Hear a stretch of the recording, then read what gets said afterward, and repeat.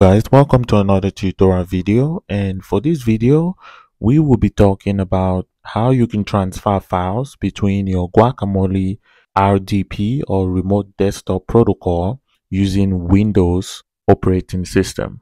So this video is going to apply if you're using Windows 10, 11 or Windows Server. So in order for us to do this, we're going to open up our Windows Server virtual machine. So I have a virtual machine running Windows Server 2022 Standard Edition. So for us to do this, you're going to go over to the Start button and you want to open up Settings. So once you open up Settings, you want to head over to Apps and you want to select the optional features. And then we're going to add a new feature and then you're going to search for SSH. So we are going to install the OpenSSH.Server. So once you press install, give it a few minutes or seconds depending on the speed of your machine, and that should complete installing. You can see that the installation for the OpenSSH server is complete. Another way you can do to install this, if you don't want to go through that, is to open up PowerShell. Make sure you run this as administrator. And once that's open, you're going to run the command Add-WindowsCapability -online-name followed by the SSH or OpenSSH.Server. And if you run that, that should go ahead and install OpenSSH.Server for you.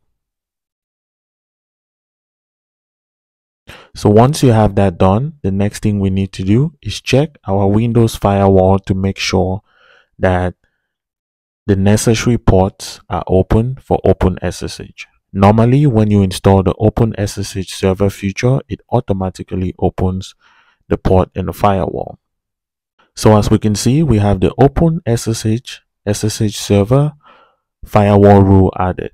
If you don't have this, you just have to create a new rule to open up port 22 inbound to your Windows Server or Windows 10 machine. For those of you who do not know how to create a new firewall rule, you're going to head over to the right side and you select the new rule option. And once that opens, you want to select a new port rule and then you select next.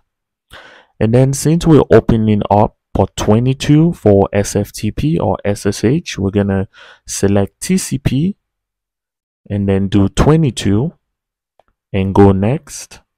And we want to allow the connection, so we go next, and then we leave everything as default, next, and we give it a nice name. So in this case, we're just going to call it SSH. You can give it a description as well, and you select finish. Now if you look at the top, we see that a new SSH rule that we created has been added. So now that we're done installing the OpenSSH server and setting up the firewall or checking to make sure that our firewall was set up during the install, the next thing we're going to do is open up services. And then you're going to go and search for OpenSSH server. So we're going to open this up and we're going to set that to automatic. We're going to apply and then we'll start it up now.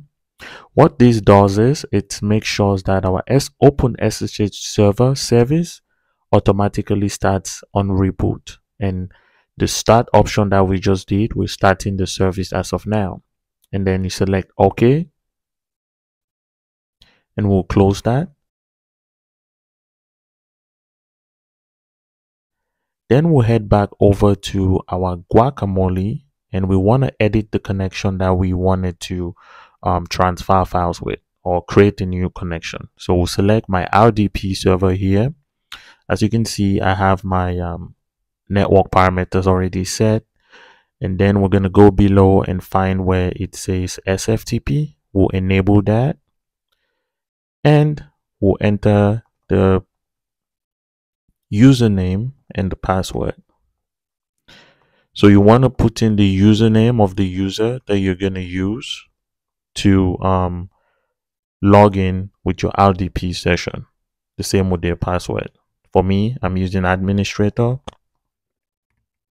So once you have that done, you're going to go ahead and save that. So we'll head back to the home page and then we'll try to connect. And now you see we are presented with the option to log in. So once you enter your username and password and you log in, so once you're logged into your RDP session, you're going to use, for Windows users, Control-Alt-Shift key on your keyboard to open up the site option. If you're using Mac, you're going to do Shift Control Command. So once that's done, you can see now we have our sftp session or drive on the left hand side menu. So once you open that, now you can see we're able to access the C drive and the D drive of our Windows virtual machine. We can see the program files. We can go to users and the default user administrator on our desktop. So now we can try to upload a file using our Guacamole RDP session into our Windows server machine. So we'll select the upload option, and I'm just going to select this file. And now we can see that the transfer is going through. And once that's complete, if we head over to our desktop, we can see that even though the transfer is still getting completed, the file is already showing to be on our desktop. So if this completes, we will be able to use that file. So if I were going to go and upload another file, so let's say, for example, I'm just going to upload this backup script because that's going to go quicker, and that is already completed. If we go back to our desktop and open up that script, we see it was successfully copied to our Windows virtual machine. So this brings us to the end of this video. I hope you liked this video.